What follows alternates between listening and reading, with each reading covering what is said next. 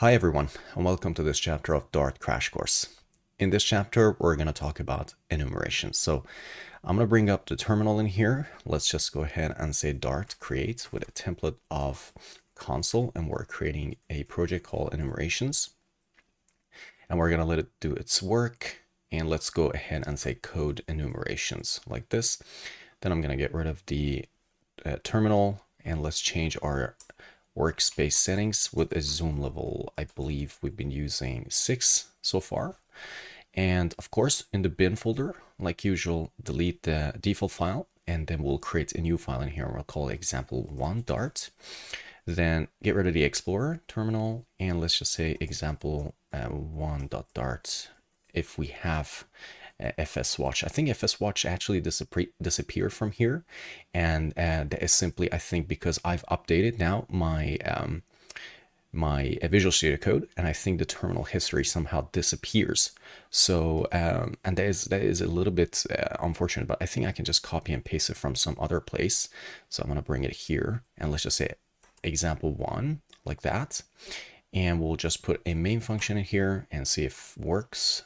Let's say print hello world. Good. And now it's working. So we can get rid of that terminal window and have this ready for our first example. So enumerations allow you to create similar objects in one structure. And that is the goal of enumerations in pretty much every programming language. It's the same in Python. It's the same in Swift. It's the same in Dart and Rust as well, and other languages as well, such as TypeScript. So let's have a look at an enumeration, for instance. So let's create an enum in here. The syntax word is that you say enum, and then let's say animal type, for instance, and you can see that your class names and enums shouldn't have camel case. So the first letter of every word should be uppercase, and subsequent letters in every word should be lowercase, as you can see in here. So this is camel case, and this isn't. Okay. So actually, I think this is called Pascal case, right? I think so. Enum animal type, and then in here we open curly brackets, and let's just say we have an animal type called rabbit, and we have one called dog and another one cat. And this is one of the things that you need to learn also about enumerations in Dart, and also with the auto formatting that Dart does, in that if you go ahead and write your enumerations with the last enum value without a colon after it, then all your enum values are going to be in one line until you hit your natural line break. However, if you put a comma in here and then save your changes, then you can see that the formatter basically places every enum case in its own line. And I personally prefer this. There is a lint rule for this as well that you can enable that will always it will actually warn you that you forgot the colon on the last enum case. So I really suggest that you do this for every enum case. Just put a colon, a comma after that. Okay. So now that we have that, let's go ahead and create a class called animal, and it will have, every animal will have a name, and every animal will also have a type like this. So we can basically use our enum as a data type now. Okay, then we go ahead and create a constant constructor for our class and add our required parameters in here, as you can see. So we have a name and a type that need to be passed into this class. Then when we want to use the animal class, let's go ahead and create a dog, and we call this dog Woof, and we say it's an animal, and its name is Woof, and its type is a dog, as you can see in here. Okay, I can see GitHub Copilot is trying to help me, and it's really actually creating classes that I did want to create. So Woof is a dog, as you can see in here. So you can drill down inside of your enumerations, and you can see animal type, dog or cat or rabbit, and also we have a special values list in here, which we'll talk about a little bit later. Okay, so in here, after you've created this Woof, then you can go ahead and do some comparison. You can, for instance, say if Woof.type is equal to animal type.dog, then we could say Woof is a dog, else we can say Woof is not a dog. Okay, or we could just say cat. So let's try with cat, and then in here's type cat, and have a look at the output, and it says Woof is not a cat. Okay, because we're comparing the animal type or the type property of the animal class, which is an animal type, with animal type of cat. And if it is a cat, then we say it's a cat. So you can basically do comparisons of properties which are enumerations with each other in Dart. Okay. So you can also go ahead and do switches in here. So let's go and say we want to find out what type of animal it is. So it is a little bit time consuming to go ahead and do if statements for these things. So if you have an enumeration and you want to find out, like this is an animal type, and you want to find out which animal type it is. In this case, we have only 3.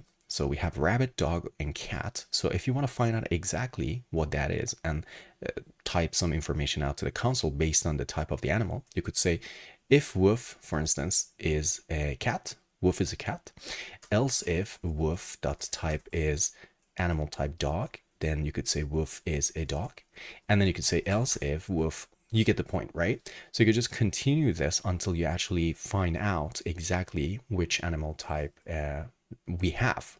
However, dependent on the enum and the values inside it, like here we could have perhaps 10 values, this could be quite a time-consuming if and else statement to write and also to understand.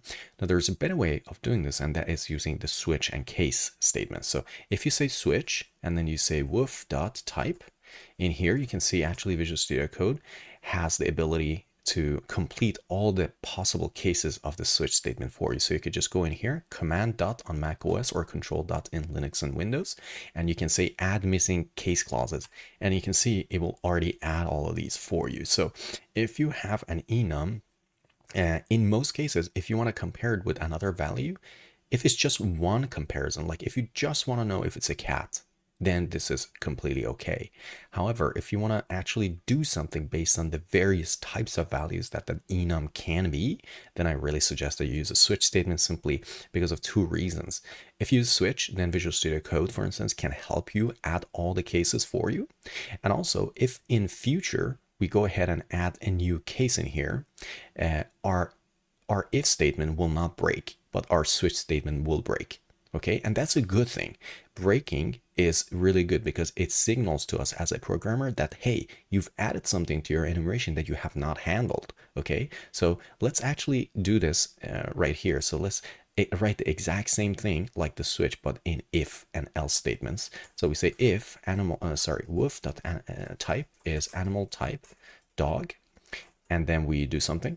Else if is a cat or rabbit. So here's our if and else statements, and here's the switch. Right now they're working fine. Let's just remove these 2 dudes. Right now they're both kind of performing equally, so, and it's almost the same number of lines of code. However, if I go in here and add, for instance, a monkey, okay, now you can see in here we get a warning, missing case clause. Okay, but in our if and else statements, we don't get any warnings at all. So this warning is actually really good. It's a plus that we're getting this warning because it's telling us that, hey, you added something in here, but you've not handled it in here. It's probably not intentional and you need to address that. So try to use switch and case statements instead of if and else when you're comparing enumerations, okay? For this particular reason. So let's remove this. And now we can go in here and say, for instance, print. This is a rabbit, and let's see if GitHub Copilot can understand. Yes, this is a dog, and this is a cat. Really good. We can save this, and then we can go into our console, and you can see this is a dog printed in here. If we change the animal type to cat, it will say this is a cat, okay? And then also we have rabbits, which is handled by our switch statement. This is a rabbit, okay? So a few takeaways from this chapter, this example of this chapter at least, I hope. So let's close this example 1. Let's create example 2, and we say example2.dart, and we create a main function, of course. Let's go to fswatch and say example2 needs to be watched, okay? Now, Dart also has something called enhanced enums with values. However, I find them a little bit strange that they're even called enhanced enums, because to me, they don't really enhance anything. They just make enums more complicated and also not as useful as other languages that actually have enums with associated values. So A little bit of a backstory to this. Enumerations in Dart have not been able to have associated values. In languages like Swift, Rust, for instance, as well, you can have enumerations where every enum case can carry with it dynamic values. So for instance, in Swift, I'll just type some example in here. This is not going to compile. In Swift, you can go in and create an enumeration and call it, for instance, enum object type. Okay. And in here, you could say house, a case of a house. Okay, so you say here I have a house, and then you could in here say a house has room numbers, room count, for instance, is an integer, and you could have has garage bull. Okay, so these are the properties of a house. And then you can also say case bike. Okay, and the bike could have a brand and it has a basket, yes or no. So and then you could have all these cases, and then you can, for instance, go and say let car is equal to object type car. Its brand is BMW and it has a trunk, yes. Or you could create another car and say, well, this one doesn't have a trunk. Okay, so this is how enumerations work in Swift and Rust, for instance. So you can have every case of an enum have the ability to carry with it values, various values that you specify in here of different types. Now, Dart didn't have this possibility, and it still doesn't. So a lot of developers ask for this and said, every other language is supporting this. Can we have this in Dart as well? Dart was like, yeah, okay, we'll add something. But what they added is just something that is absolutely not the same as this. So I wonder who actually asked for this, because I don't find that it actually adds anything to the language, except that it makes it look a little bit more weird, in my opinion, at least. So let me show you how enhanced enums work in Dart. Okay. So if you have an enumeration in Dart, let's just call it enum car, okay, then this enumeration can have properties. Okay, so let's just say a car can have a manufacturer, a model, and a year, okay, that it was made. So far so good. Then you think, well, actually this sounds kind of like the Swift example, so we can have properties on an enum. So let's just add that. We say final string manufacturer. So this is kind of like how you would do this in a class, all right? And then we say, okay, it is also has a model and also final int year, all right? Then we go ahead and create a constructor. We say const car, like this. So you have to do all of this by hand. And I actually find it easier if we didn't create an enum first. So if you want to have properties for your enums in Dart, it's easier to just say it's a class and then have your editor create your constructor for you like this. And after you've done this, then you can go and change this to an enum. Okay, it's just so much easier. So that's that. Now that you have properties, then what you need to do, you could say, okay, but how do I create my cases? Well, you have to, for instance, go in here and say, okay, I have a Tesla Model X. And then in here, this case has to provide values for these. Like the case has to hard code the values for these properties. And that's completely against the model that I just showed you, where the programmer can create instances of this enum and pass dynamic values to it. Here in Dart, someone thought it's a good idea to go ahead and say, well, you have to hard code these now because this is an enum. But why? We could have already done this with a class. What's the point? Well, no one knows the point. So, but that's how it is at the moment. And this may change in Dart 3, which is coming next year. So I really hope someone gets to their senses and completely deletes this functionality, because it makes absolutely no sense. So let's go in here and say, okay, now Tesla Model X has a manufacturer. Chauffeur is Tesla. And we say its model is Model X and year is 2015. Or let's actually say 2023, okay? And then after you've done this, you have to always ensure that you end the last case of your enum. At the moment, this is the only case, but it's also the last case. You have to end it with a semicolon. Otherwise, you get all these weird errors as well. So this is another downside of these enhanced enums, okay? So, and then in here, your constructor also needs to be a const. So now you can see we have a car enum with one case in it, and this case has hard-coded values. Who wants this? I don't know. So what other languages do, they say this manufacturer is a string. That's what other languages do. and they say this is a string and this is an int. Now you go and create an instance of this and pass these values yourselves. Not that the enum itself is hard coding these, and there actually is no way for you now to create a car with this Tesla Model X case, for instance, and pass another year. It's just not possible. You've hard coded that. That's it. You can't create another case basically from outside this enum. All these cases and all these values have to now be hard coded within this enum. So sorry, I laugh a little bit because I find this feature quite funny. And then let's just copy this and paste it in here. And then we say we have a Tesla Model Y, this case, and then we say Model Y, and then it's also produced, let's just say 2022. Okay, so the cases are separated from each other using a comma. And then the last case also has to have a semicolon. All right, so after you have that, after we've created that, let's just go ahead and create a class. So we say we have a person, and every person has a name, final string name, and every person will have to have a car. Okay, so this is not like real life. Not every person has to have a car in real life. And let's create a const out of this, and two required parameters as well. Okay, then what we're going to do is to go ahead and create an instance of this person with a car. So we say final foo is a person, and this person has a car. And now you can go ahead and use this Model X or Model Y hard-coded values that we've created.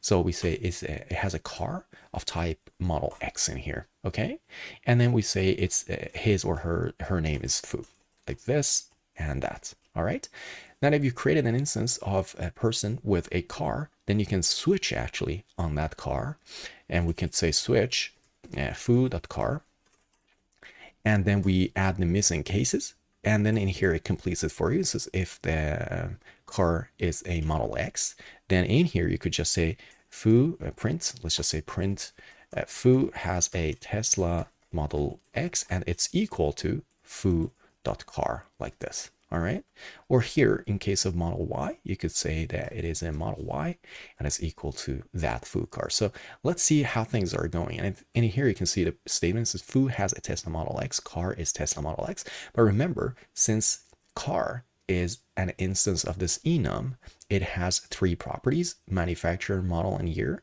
So we could go ahead and override its toString function. We could say toString actually is a getter, I think. Override toString, and we could say car has this manufacturer, so let's just say manufacturer, model, and year. And then we go back to our print statement, and you can see in here it says foo has a Tesla Model X, and it says car Tesla Model X 2023. Okay, so that's what Dart calls enhanced enums, but I would call it just like strange halfway implemented enums with hard-coded values that no one needs and no one asked for. So, but that's the reality of things that we're in. I think it's important that we bring up these issues, or at least I feel like this is a really weird implementation. And to be honest with you, I could actually go ahead on a tangent here, and we could have a look at an example of how Swift, for instance, does it. So we could say testing Swift, okay? And I could just save it in iOS in here. Let's go and save it in here. Now I bring up our Xcode. Let's go to our other desktop where we were. Okay, I wonder if I can actually move this, but not moving it is also okay. Let's just go and increase the size of this. Or has it just crashed or something? Here, okay.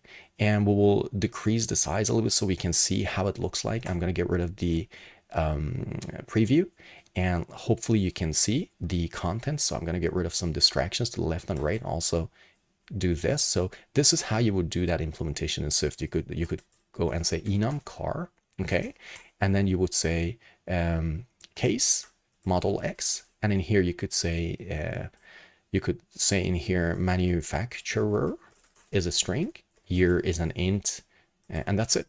And you could say Model Y, and you could say manufacturer string, okay, and year is an int, and you could also say engine count, because Teslas, you can have various engines, like you can have 2 or 3 engines. So in here, and you could say let Model Y is car Model Y, Model Y. you can see, and it asks you, okay, pass these values now. You said that model Y has 3 properties, pass these in. So it's very simple to basically create dynamic enumerations with dynamic values. And this is not possible at the moment. And I really want to know who asked for this feature. But that's okay. That's enough about the ranting. Let's close this. We're done with example 2. Let's go to example 3 now. Okay, and we create a main function in here, and we go and create a example 3. That's it, and I think we can save this and start working on our example 3. Now, switches also can have default values, and let's just talk about the default cases. Sorry, not default values, but default cases. So if you create an animal type in here, enum, okay, we say rabbit, dog, and cat. Now, if you go ahead and say final whiskers, whiskers is an animal, has an animal type of cat.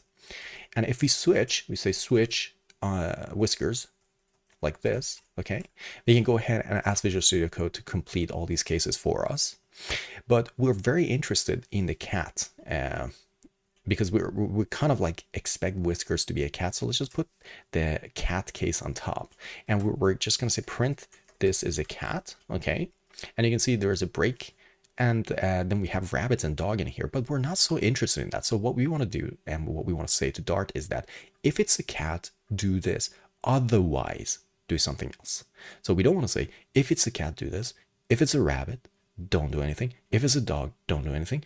If it's something else, don't do it. We just want to say if it's a cat, do this, otherwise do something else. And that otherwise inside switches is done using a default case. So you go ahead and remove these. You don't write a case, you just say default, and then you could say this is not a cat. All right, that's it. So if you run this example now, you can see it's saying this is a cat, but if you change it to a dog, it will say this is not a cat. All right. And also the good thing about this default is that it handles all future cases as well. So you could go in here and say, this is a monkey. Okay. And you can see your switch doesn't give you any warnings. However, I also need to tell you, because we need to talk about good programming practices, usually default cases are kind of like an anti-pattern. They're trying to cover all cases that you haven't even written in your enum.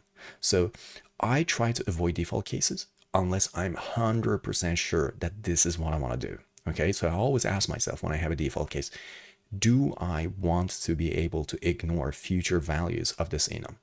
Because if we had this pattern, we said case animal type dog and case animal type dot, let's say, what was the other one? Rabbit. Then we could in here just say break. Don't do anything. Okay. And this would also work, but the good thing about this example is that you can see dog is falling through to rabbit and rabbit is just breaking. So these two aren't doing anything. But the good thing about this kind of switch statement is that if I add something in here, then we get that beautiful warning, right? But if you write the default case in here, let's go back to default. And if I add monkey in here, monkey, then we don't get a warning. So that warning is really good. Just keep that in mind. Okay, that warning is almost essential, I would say, to almost all switch statements, unless you are 100% sure that you don't want to handle anything else except for the cases that you have handled. Okay, and usually that's not the case, but you may actually find some places in your application where you want to handle only specific cases and 100% sure only those and no other cases in the future. Okay, so keep that in mind. And so the point of this example was really just this default statement in here. Okay, now let's go and close this example 3 and we create example 4. Oops, example 4 Dart, our main function, and fswatch, of course. Let's go in here and say fswatch example 4. Okay, save it and get rid of the terminal for now, at least. Now, enums in Dart, you can also create instances of them from a string. Okay, so how does that work? So let's say you have a string. Let's say you get this string from a JSON. So your JSON could look like, let's say this. Oops, if I can type. It's like I forgot how to type. Let's say you have a JSON and here it says name is foo, and type is a cat, something like this, okay? And you actually have a class in your Dart application called person with a name property and also a actually person can't can't be a cat. Let's just call that class an animal, and every animal has a name and a type. All right, and then your type is an enum, which we could call an animal type.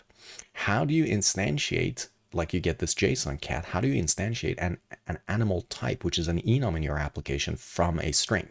So that's what we're going to do in this example. So let's go ahead and create an enum. Let's just say animal type in here, and we say rabbit, and we have dog and cat. Really good. Now what we want to do, we want to go ahead and take a string and create an animal type from that. So let's say animal type, and we optionally create it because the string provided might not be able to be a valid, it may not be a valid animal type. So let's say animal type, we optionally create it, and we say animal type, and we take a string parameter, and we say string from str, like this, okay? And in here, let's just create this function, and we say, okay, now we want to create an animal type optionally from a string. So then what we're going to do is to say animal type values, and this is that special values list. Every enum has a property called values, which is the collection of all those enum cases. Okay, so let me show you an example. Let's go in here and say animal type dot values, and let's print this guy to the console and have a look at the results. You can see it says animal type dot rabbit, animal type dot dog, animal type dot cat. And if you add something in here, let's just say monkey, you can see then monkey is also present in here. So let's remove that monkey here. Okay, so if we go in our function and say, okay, we have all those values, all right, so let's say we get animal type, and then we say values, and then we want to find the first element of this list that has the name equal to our string.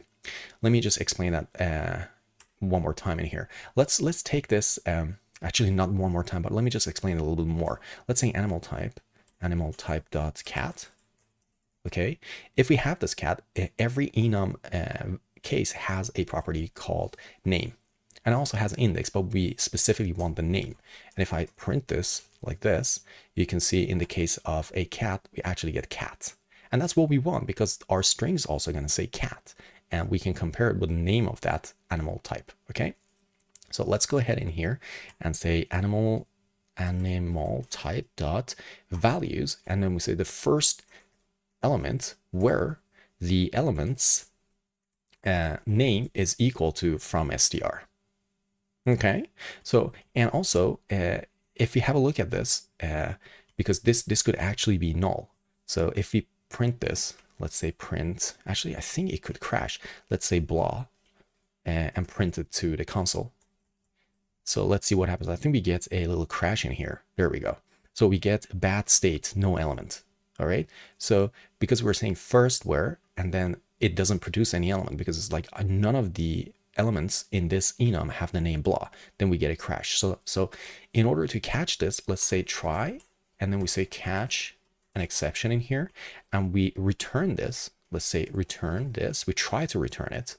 Okay, if we don't succeed, we just return null, like this. All right, and then we could go in here like that. So now our function is ready. What we could do is to go ahead and have a void function in here. Let's call it describe, and we say animal type, okay, and like this. So then we will have a switch on the animal type, as you can see in here, and it's let's just say this is a rabbit, this is a dog, and we say this is a cat, and we don't have to have, actually, wait a minute, do we have to have a default? Did we add a monkey in here or something? Rabbit, dog, cat, rabbit, dog, and then cat. And I think if we remove this default, it's interesting, for null, oh, because animal type is an optional. Okay, so right? Because we're taking an optional animal type. Okay, so we have a simple function here called describe, which takes an animal type and it's just trying to say what it is. So given an animal type, just tell us what it is. Okay, then what we can do, since we have the describe function and also another function to extract an optional animal type from a string, we can call this animal type first like this. We say from string, and let's just say rabbit, and then we call the describe function with the result of this function. So we have rabbit. Let's add a few more cases. We say dog, and then we say cat, and also an animal type that doesn't exist. So horse. If we pass an animal type that doesn't exist to the animal type function, it should produce an exception in here, null element, and then it comes to catch, produces a null. This null will then get passed here, and it won't fit basically the rabbit, dog, or cat, and it will come to the default case and we'll just say unknown animal. All right. So let's just run our code and see what happens. Here, fs watch, and then save the code. There we go. So here it says this is a rabbit, this is a dog, this is a cat, and then unknown animal. Okay, so this was just a simple example of how you can create enumerations from string. And this is very useful for when you're doing like JSON parsing, for instance. Okay, and hopefully you don't have to do too much JSON parsing, to be honest with you, if you're using OpenAPI or if you're using, for instance, Firebase. You don't really have to do so much parsing. A lot of things are pretty much done for you. And also there are some other packages available which will do all of that for you. So let's close this example 4 and we say example 5.dart in here, and we create a main function like we usually do. And let's go ahead in here and just say example 5 in FS watch as well. Okay. Now switches in Dart have a concept called fall through, and fall through is also available in Swift, and it is actually a lot more evident in Swift than it is in Dart. And fall through is where you want a case to go to the next case. So the case itself may not do anything. Okay, so you basically, let's actually, instead of me talk about the concept, let me just show you how it works. So I'm going to say vehicle type in here. Okay, let's say vehicle type, and then we say car, truck, motorcycle, and then we have a bicycle as well. Okay, then we say final vehicle is equal to a car, and then we want to switch this. We say switch on this vehicle. Okay, and then we ask Visual Studio Code to complete all these cases for us. Let's say that in case of motorcycle, bicycle, and car, motorcycle, bicycle, and car, let's bring them here, and then by motorcycle, bicycle, and car, like this. Let's say in all these 3 cases, let me also remove the to-dos here, here, and here, so we don't get these weird warnings in here. Let's say in all these 3 cases, you want to do a specific task. Let's say you want to say print most common personal vehicles. Okay, and you say, oh, I want to do the same thing for bicycle. I want to do the same thing for car. So how do you avoid duplicating code like this? And well, it is very simple actually. What you need to do is to have the last case handle the code and have all the other cases just do nothing. So not even break. So then we can remove this from here and also remove this from here. And this is basically how fall through works in Dart, in that these 3 first cases will do this code and then break out of the switch.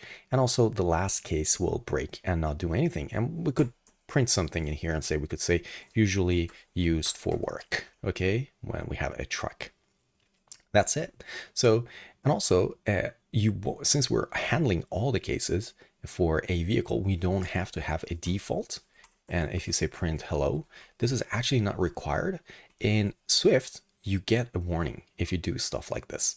Like in Swift, if you go ahead and say you have animal type, and then you say case rabbit and dog and cat. And if you say let animal is an animal type cat, okay, and then you say switch animal like this.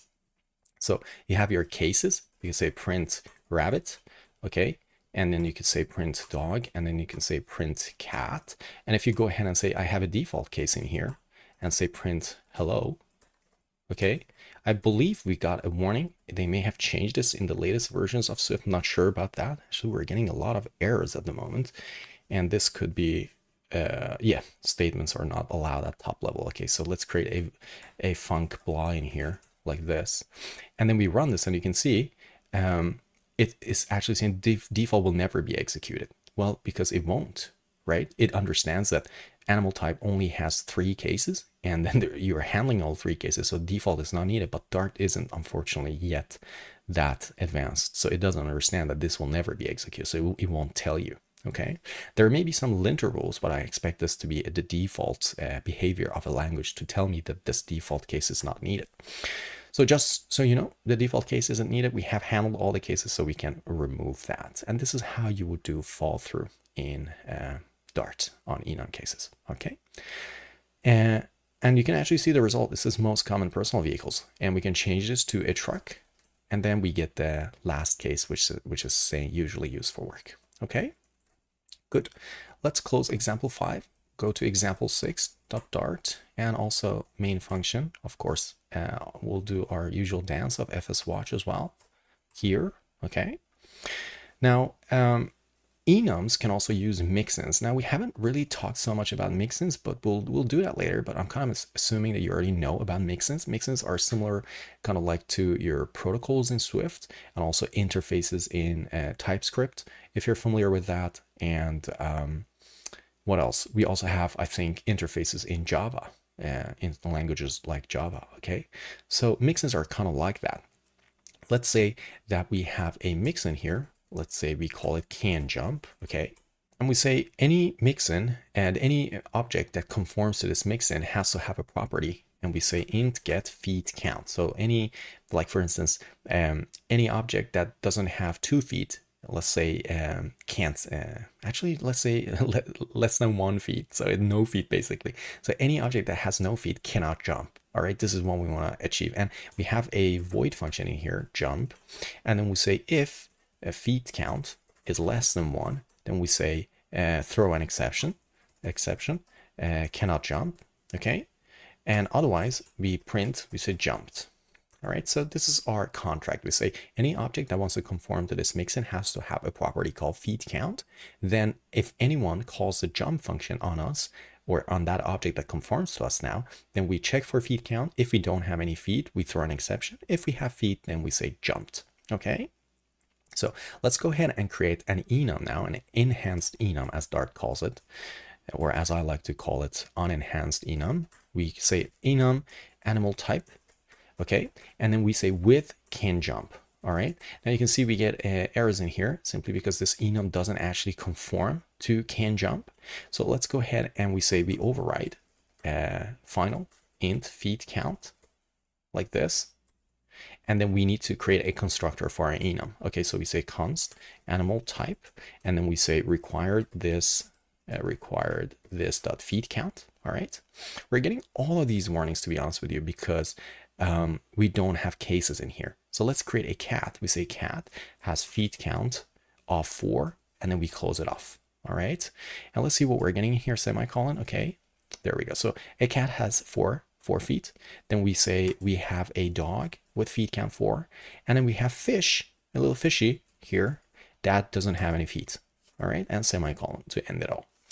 So then we go ahead in our main function and we say animal type dot dog. Now all of a sudden, since animal type conforms to can jump, then every case of this animal type will have a jump function. There we go. Okay, so we say dog jump, then we say cat jump, and then we'll create a little try statement, try catch, and we want to ask the little fishy to jump as well. So we say fish dot jump, and in the catch we say print fish cannot jump. All right, and let's see the console, and you can see basically our dog is jumping, cat is jumping, and then fish cannot jump. All right, so this is how you would conform an enumeration to a mixin with properties that the mixin constrain its subtypes to. Okay, that's example 6. So let's go to example 7 without wasting any time. Main function and our fswatch as well in here. So example 7, like that. Good. I think we've done everything. It's ready to go basically. So now you can also add functions to enumerations both inside the enum and outside of it. Okay, so let's for instance have a look at how we can do this. We create an enum. We again call it animal types. Lots of animal type examples, but this is okay. Dog and rabbit. Okay, and so these are our animal types. And in here we want to create a function within the enum, and you can do that. You can just say run, and we say print running. Okay, boom, boom, boom, like that. And just remember, in order to have functions inside your enums, you have to close the last enum case with a semicolon. If you had a colon in here, this wouldn't work. Semicolon is essential in here, okay? Otherwise, this just won't compile. You can also create extensions on your enumeration. So you can say extension jump on animal type, and then you can add a function in here. You say void jump, okay? And then you can say this is jumping like this, boom, boom, boom. All right.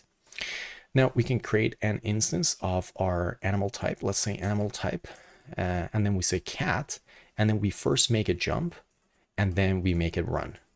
Okay. And then we go to create a dog. We do the same, and then we say rabbit, jump and run. So if you look at the console, it says cat is jumping and then running, dog is jumping and then running, and rabbit is jumping and running. And it's just saying running ... because here we just typed that. We could say $this is running. So it's similar to the jumping case. Okay. And if you run our example, you can see now these statements are kind of similar to each other. Cat is jumping and running, dog is jumping and running, and rabbit is jumping and running. Okay. So that's an example for adding functions to an enumeration, both inside the enum itself and using an extension. All right. Let's go to example 8 now. So we say example 8.dart, and we create our main function in here. And of course, the usual dance. Let's go to fswatch in here, fswatch example 8, save our changes, and that's good to go. Now, you can also implement a comparison on enumerations. Okay, so let's say that you have an enum of Tesla cars. We say enum Tesla cars, okay? And we go ahead and then, as I mentioned, like if you have properties for your enums, like you're using these things that Dart calls enhanced enums, it's actually best to first create a class. So we first say it's a class, and we say every Tesla car has a weight in kilos, okay? Weight in kg. We create a constructor, we make it a const. Then in here we say it's a required property like this, okay?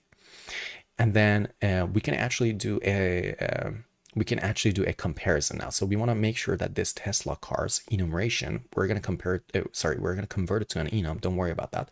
But let's just say this implements comparable Tesla cars like this. Okay. And so we're implementing this comparable, I think it's a mixin. It's actually an abstract class. Okay. So let's go ahead and create the one missing override. And you can see this override says, okay, give me an integer by comparing this current instance of Tesla cars to another Tesla car. So how do we do that? Well, what we want to do is just to say, okay, a Tesla car that has a higher weight should appear before a car that has a lower weight. So the comparison is done basically on the weight. So let's go ahead and say, we say weight in kilos. We want to compare that to the other cars weight in kilos.